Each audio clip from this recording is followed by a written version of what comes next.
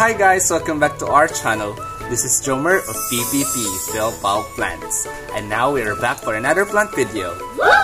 Bago ka pa lang sa channel na ito, please huwag mong kalimutang mag-subscribe at pindutin na rin ang bell button upang ma-notify ka sa mga i-upload ko pang videos. If you are done subscribing, thank you guys sa inyong suporta at naway patuloy kayo sa panunood ng mga ihandog ko pang videos. Pero bago ang lahat, maraming salamat sa muling pagsama sa akin sa araw na ito upang tayo magkwentuhan tungkol sa halaman, magparami at magtanim sa kanila.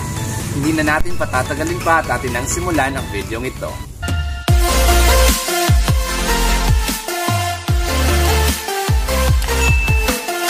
For today's video guys, ay simple lang yung ating gagawin. So magre-repot lang ako nitong aking Alocasia na Macrorrhiza Yellow Variegata. So ayan, parang naka-rhyme yung pangalan niya guys. Alocasia Macrorrhiza Yellow Variegata. Yan, ito siya. So mayroon siyang yellow na variegations. So mayroong white rin na variegations itong Macrorrhiza.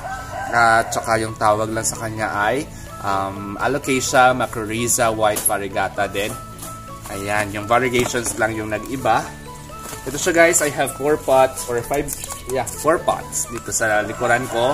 Mayroon pa akong dalawa doon sa loob ng garden, masyadong maliit pa, so hindi ko pa sila i-repot dahil masyadong maliit pa. As what I've said guys in my previous vlogs, ayan, pag malaki na masyado yung ating plant or mas kapag nagsisimula na silang lumaki, so we have to really repot them, especially if yung roots nila ay lumalabas na, dahil ito yung magpro-promote sa kanilang mas lumaki pa sila, yung parang mag-promote pa yung kanilang growth if ilalagay natin sila sa mas malaking lalagyan. So itong aking mga Macrorrhiza na ito, I have 1 mother plants there inside my garden. Ayan, napakalaki na noon at nakalagay siya sa isang parang lalagyan na malaki din, na kung saan mas mapopromote talaga yung kanyang pagtubo. Ito guys, yung 4 na ito ay isasalin natin sa isang pot. Sa bagong pot ito, mas malaki pa siya sa dati niyang pot. Ayan. So magiging ganito yung kanyang itsura if ma-transfer natin siya. Ayan. Ito guys ay mga medyo green pa siya, hindi pa masyadong na-develop yung kanyang yellow variegations talaga. Pero I know soon na magiging yellow rin ito siya. So gaya dati guys, yung nabili ko na 50 pesos lang, ito siya, parang 2 dahon. Ayan, sa kapitbahay ko lang din nabili. 50 pesos lang siya noon. Binenta niya sa akin at saka pinarami ko na at naging I think mga 6 na plants na Alocasia Macrorrhiza. So ngayon guys, itatanim na natin sila or i-repot na natin sila sa kanilang bagong paglalagyan. Maghahalo lang ako ng lupa guys, teka lang. May nagbigay na pala sa akin ng gloves. Ito, masyadong gamit na rin siya. So, susuotin natin kasi baka mapagalitan tayo. Ayan. So, kayo guys, gumamit na rin kayo ng ng gloves. Kasi, dati hindi talaga ako gumagamit. So, ngayon, may nagsuggest na talagang gumamit na. So, we have to obey. Ayan, para hindi tayo pagalitan. So, ito na guys, haluin natin siya.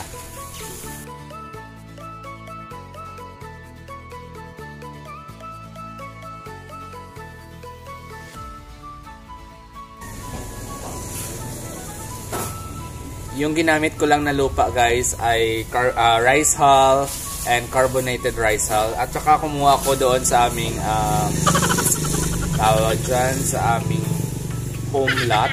Parang sa home lot namin ng tawag dyan, na bulok ng kayan ng mais. Hindi ko alam kung ano yung kayan. Yung parang kung saan nakadikit yung bunga ng mais guys. So yun, parang nabulok na doon. So kinuha ko at saka ilalagay ko dito sa aking mixture. And guys, natapos na natin paghaluin yung aking soil media. So, start na tayo magtanim sa kanila.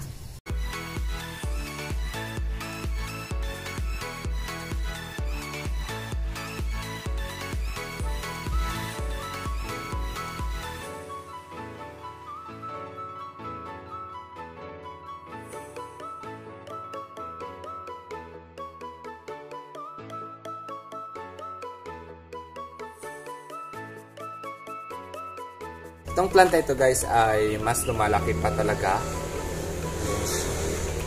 If sa wild sila, sobrang nagiging giant pa yung mga ganitong klaseng plant. That's why dito isasali natin sa mas malaking pot para maging matamo rin natin yung giant na Alocasia macrorrhiza.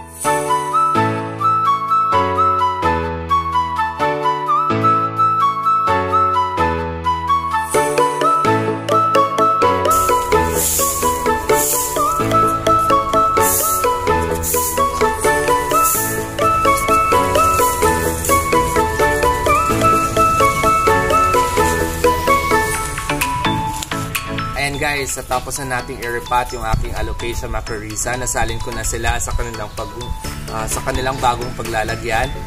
So, hihintayin na lang natin silang mas lumaki pa or mas maabot nila yung kanilang growth talaga na dapat sa kanila. Dito na nagtatapos ang ating plant video for today. If nagustuhan mong panoorin ng video ito, please huwag mong kalimutang mag-like and also share. At least huwag mo na rin kalimutang mag-subscribe at pindutin ang bell button upang ma-notify ka sa mga i-upload ko pang videos.